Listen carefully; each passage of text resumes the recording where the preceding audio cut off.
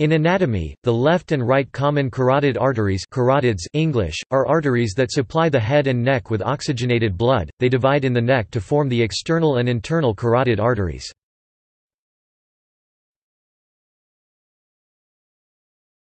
Topic: Structure. The common carotid arteries are present on the left and right sides of the body. These arteries originate from different arteries but follow symmetrical courses.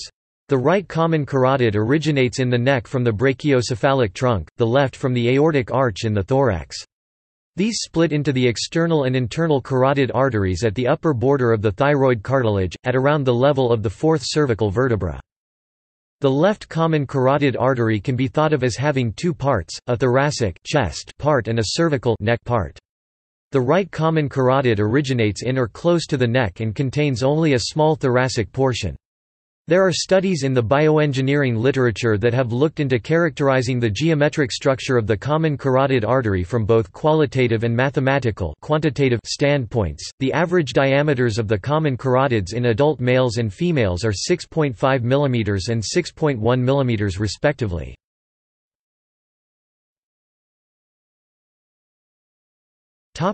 In the chest.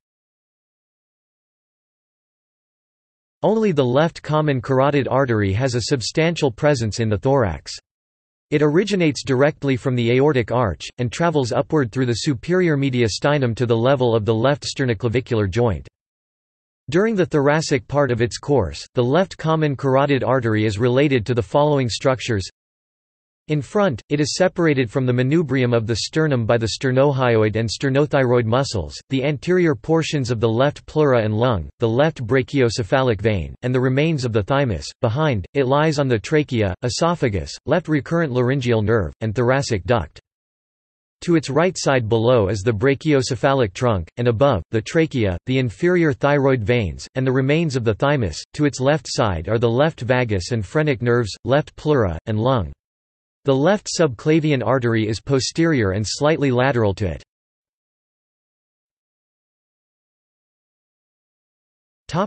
In the neck.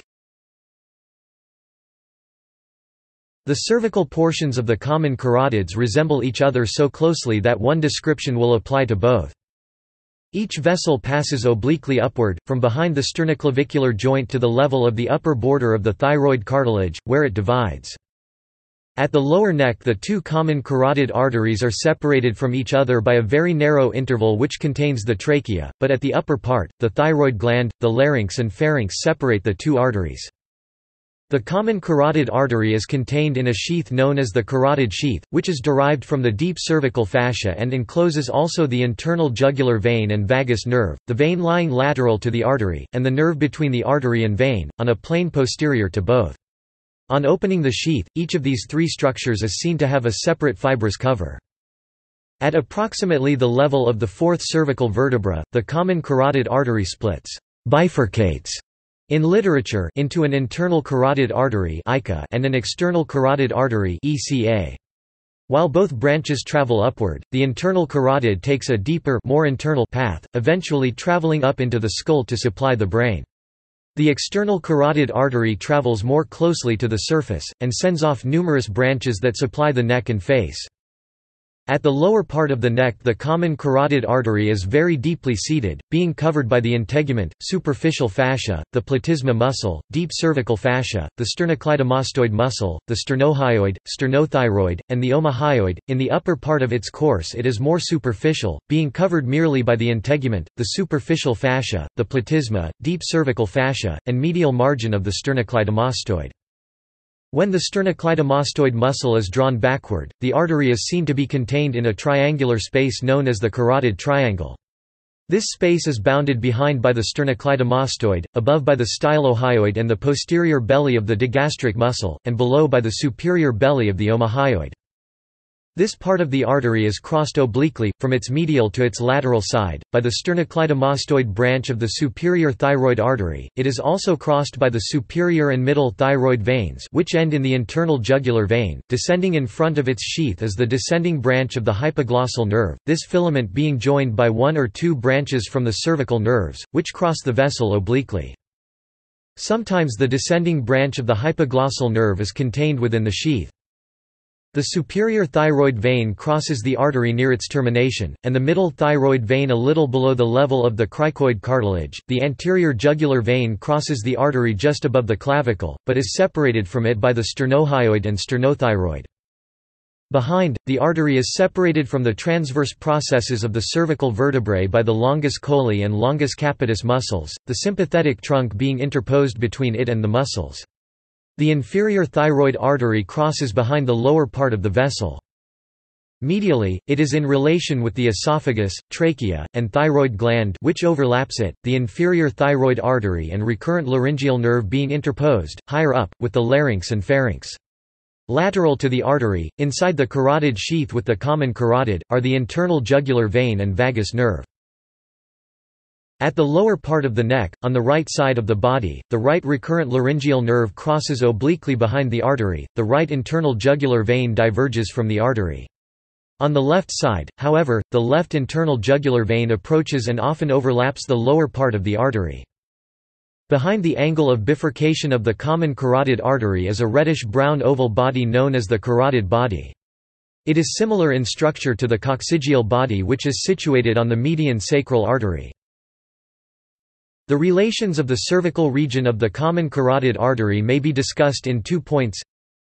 Internal relations of organs present inside the carotid sheath. 2 external relations of carotid sheath.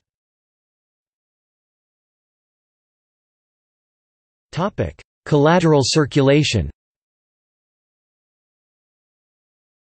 After ligature of the common carotid, the collateral circulation can be perfectly established, by the free communication which exists between the carotid arteries of opposite sides, both without and within the cranium, and by enlargement of the branches of the subclavian artery on the side corresponding to that on which the vessel has been tied.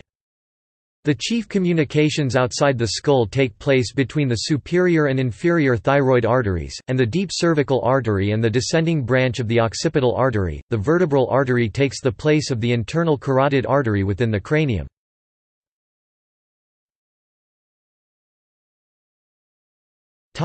Variation.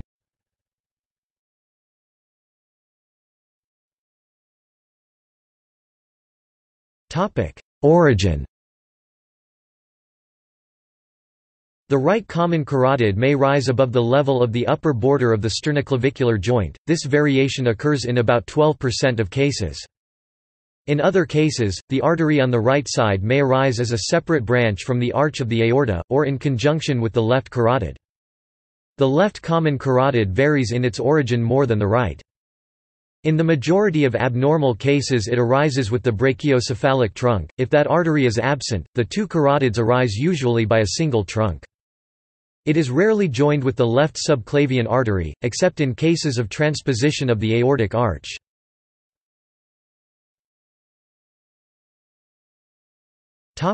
Point of division. In the majority of abnormal cases, the bifurcation occurs higher than usual, the artery dividing opposite or even above the hyoid bone. More rarely, it occurs below, opposite the middle of the larynx, or the lower border of the cricoid cartilage. In at least one reported case, the artery was only 4 cm in length and divided at the root of the neck.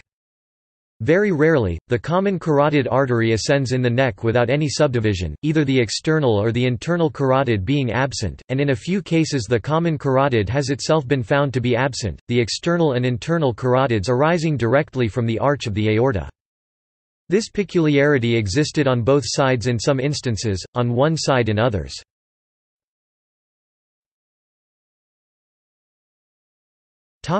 Occasional branches.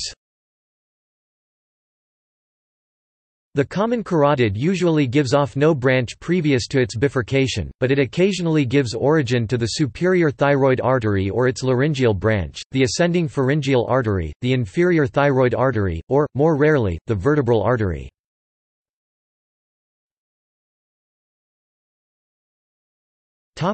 Clinical significance. The common carotid artery is often used in measuring the pulse, especially in patients who are in shock and who lack a detectable pulse in the more peripheral arteries of the body. The pulse is taken by palpating the artery just deep to the anterior border of the sternocleidomastoid muscle at the level of the superior border of the thyroid cartilage. Presence of a carotid pulse has been estimated to indicate a systolic blood pressure of more than 40 mm of mercury, as given by the 50% percentile. Carotidynia is a syndrome marked by soreness of the carotid artery near the bifurcation. Carotid stenosis may occur in patients with atherosclerosis. The intima media thickness of the carotid artery wall is a marker of subclinical atherosclerosis. It increases with age and with long-term exposure to particulate air pollution.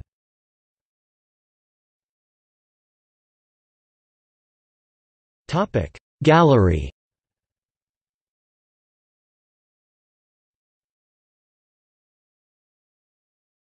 Topic See also: